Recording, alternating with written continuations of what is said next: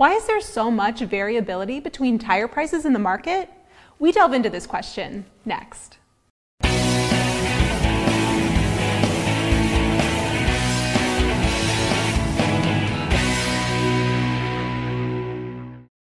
Defining tire price is a market-based practice. It all depends on product positioning, expected margin from the product, brand perception, and ultimately tire cost as the biggest factor. Tire cost is almost always based on performance expectations, cost of production, material costs and purchasing practice, factory of origin, and logistics costs. While performance expectation is one of the biggest influencers in determining tire costs, other factors play an important role in differences between tire prices within the same segment.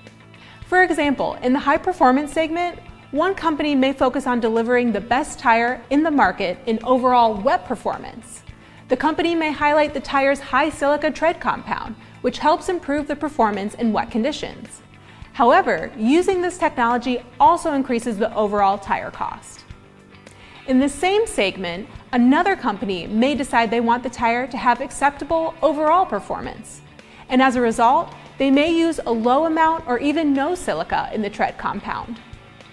This example demonstrates two completely different approaches to the same segment and also shows the reason for the price gap between two companies.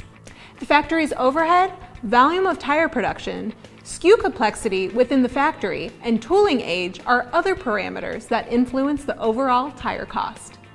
In addition, logistics costs and the way tire dealers purchase tires are other areas that create a tire price difference in the market.